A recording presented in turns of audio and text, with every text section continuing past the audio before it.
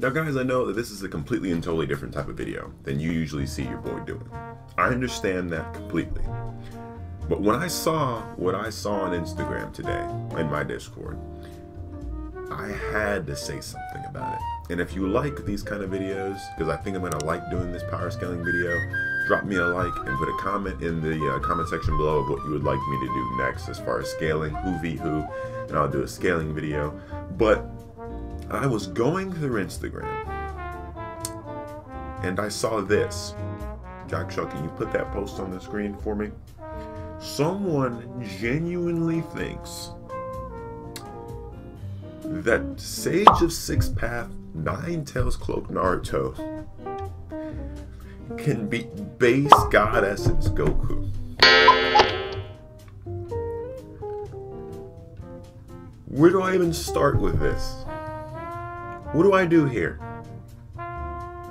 What do I do? I don't. The question here to ask, I guess, would be: is Naruto stronger than Goku? And to be honest, in this argument, I'm going to be giving Naruto the benefit of the doubt a lot. I'm actually going to be giving him his most nerfed and busted forms. I'm going to be helping him out as much as I can, while also being completely realistic at the same time, because honestly, it doesn't even matter if I do God Essence based Goku or if I do regular Z Saga based Goku, because the result is exactly the same. So what I'm going to do to completely expedite this process is I'm going to throw in a wild card. I'm going to throw Nappa into this equation. Now we all know Nappa. Nappa is the Saiyan that comes to Earth with Vegeta. He's one of the two Saiyans, Nappa and Vegeta, that actually had an extremely high power level. Nappa is responsible for the deaths of most of the Z fighters concurrently, including Chaozu. He was responsible for Tien's death, Piccolo's, and many others. So he was capable of killing all the Z fighters. Now, I'm putting Nappa in the equation because I'm going to do specific comparison to Naruto, and the Naruto that I'm actually going to compare him to is, once again, this is where I'm giving Naruto the benefit of the doubt, I'm going to compare him to the movie Naruto. In the last movie, Naruto fought a villain called Tsunade, and Tsunade, in the end of the movie, threw an attack at him that split the moon in half. So for some reason, people thought that this meant that Naruto was moon level.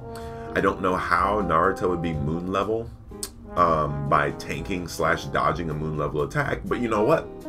The Naruto tards say it's true, so let's say that Naruto is indeed moon level. Let's say that, okay? That's the unrealistic standard we're going to set Naruto to. The realistic one is that I think that somewhere in, see if anyone in the comments, see if you can find this. I'm not saying that this is true, but I think I remember hearing at a certain point that Kishimoto said that Naruto and Sasuke together as one were capable of destroying a continent in a few days, which by their standards is monstrous. Anyone that can destroy a continent in the Narutoverse is amazing. That's the realistic standard we're going to set them to. Going back to Nappa, Nappa was capable of generally destroying cities effortlessly, casually, with 2 fingers. Not breaking a sweat, not doing anything. Keep in mind that Naruto and Sasuke have to, 1, destroy the continent together to destroy it, and 2, would have to use Susanoo, would probably have to use the Kuruma cloak. That's a considerable amount of effort. That's chakra wasted. Plus it's taking them days, so we know that they're not resting. That's effort. Nappa can do that exact same thing with 2 fingers in the air. Sure, we're going to leave that there. We're not even going to say anything about it. We're not even going to do anything about it. We're just going to let the Naruto tards keep on thinking, baby. That's what we're going to do. That's what we're going to do. Nappa can do the same thing with 2 fingers in the air. No transformation, not even including the Great Ape transformation, but we'll get to that later. Nappa can do that exact same thing with just 2 fingers. He can look at a city, smirk for a bit with his thick ass, and it just blows up. And, you know, and that's on the realistic standard. If we go back to our Naruto movie standard, keep in mind that movie Naruto was capable of he's moon level. He was able to tank a moon level attack. So if we put him on that regard, we can just honestly pull Piccolo from the Saiyan Saga, who was literally capable of destroying the moon with minimal effort. Charged up a special beam cannon for maybe 2 seconds, smack that bitch. Moon was destroyed. but Gizmo. Naruto was able to destroy the moon as well, and Piccolo was able to destroy the moon. So what does that mean? That means that at best, if you gave Naruto that unrealistic bullshit standard, he would still only be Saiyan Saga Piccolo level, which is the Piccolo pre-Nappa. That's the Piccolo before Nappa showed up. With that being said, Nappa can honestly, and this being concrete proof that since the strongest Naruto characters, other than Kaiga and Jubimata and Jubito, those three excluded, the strongest Naruto characters have only ever been shown to be at max moon level, and that's an ass pull. At max, I'm giving them moon level. I'm giving Naruto and Sasuke the benefit of the doubt in this one. Moon level. Nappa can probably shit on most of the Naruto universe. People are gonna get mad. People are gonna get upset, but that's how it is. Logic-wise, scaling-wise, and from what we've seen, they're two different animes in that regard. You can't compare them. Naruto at max level, even if I gave Naruto at max level, right? Let's say War Arc Naruto in Prime, 6 Paths Cloak, Sage Mode Chakra Unlimited.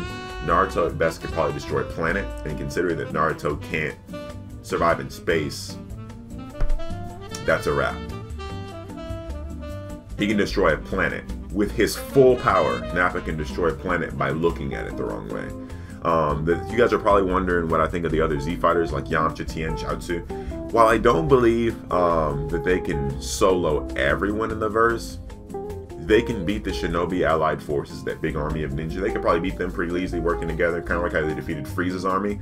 Frieza's army was stronger than most people in the Narutoverse, by the way. Just letting people know that, you know, just in case you guys didn't know. Yamcha could probably smack up half the characters, which is a meme, but Yamcha could probably smack up half the Naruto characters in that universe. And that's just what it is. Scaling wise, you can't even do that. Coming back to Goku, by the way, the reason I said it wouldn't matter in the beginning if I gave him base or God Essence is because even base form Goku from Z was capable of casually destroying planets. Post Cell Games training, pre Cell Games training, he could literally launch a Kamehameha at a planet if he wasn't restricted by breathing in outer space and completely and totally fuck a planet. So, yeah, not even including post God Essence. So Nappa versus the Narutoverse, Nappa smacks. I am sorry to make this random video on this, guys, but I had to, man. I had to. It just, I couldn't sit there and allow that to happen. Okay, that I just couldn't let that happen. Okay. Anyhow, guys, let me know what you guys thought of this video in the comment section below. Drop me a like. I liked doing this. This was fun. I'm just like using logic and piecing things together and stopping the tards in the community who would say something as stupid as Sage Path Naruto is higher in power than base Goku. Like, seriously, man, just doing that is fun to just shut that shit down. It's honestly, for sure, pretty fun to do. So, if you guys want another one like this, like the video, comment below what you would like next. This has been Gizmo making. As always, guys, I'll see you in the other world. Have a wonderful